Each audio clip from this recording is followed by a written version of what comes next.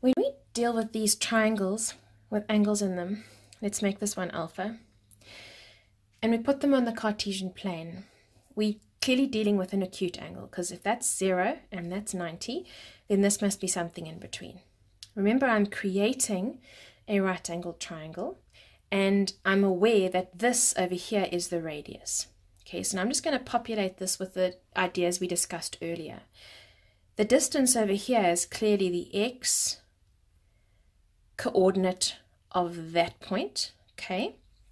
This one is the y, so we've got x, y, and r, okay? And what will be given to you is numbers for these things. And you may have to use Pythagoras to work them out. So for example, if I told you that r was 5, let's make that equal to 5. And if I said y was 3, using Pythagoras, you'd be able to work out x, okay? Now you might recognize this as a Pythagorean triplet of 3, 4, 5. If not, then at least you know where to go back and revise. It'll be Pythagoras, okay?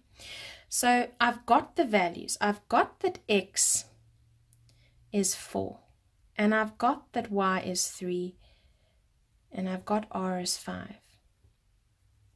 And so what you'll start doing in trig is you're going to need to put these into the trig functions, okay? So it's got to have an angle. You don't get sine, cos, and tan without their angle. They cannot be separated. So if in an example like this you asked for sine of alpha, what they're saying is, what fraction in the triangle will give you exactly the same as sine of alpha? Now, what we're saying is it equals that. Okay, so we've said that sine of the angle is y over r. The sine of the angle, that's the name of something you do to that angle that'll give you this particular thing, the y over the r. The y I've got is 3, the r is 5. So that is just a name given to what is done to the angle to get that. Okay, and I think that's where perhaps we get ourselves confused. What I've seen, and I worry to write it down for you because I hope I don't stick this in your mind indefinitely, but I've seen children write this. They write sine 3 over 5, which is like conceptually completely wrong, because the sine of the angle, we don't know what that angle is, right? And we are going to find out eventually in some other exercises, but the point is you can't have that. Okay, that's a big no-no, because that tells me that you think that there's a sine function of the fraction, and there isn't. The sine function of the angle equals the fraction, and that's the most important concept you can get in trig.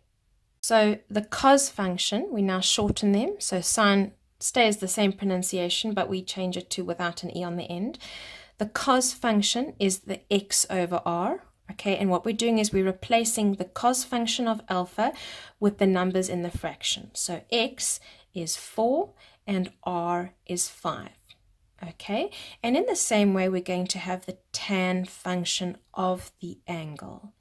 And the tan function is the y over x, okay? So that is going to be 3 over 4.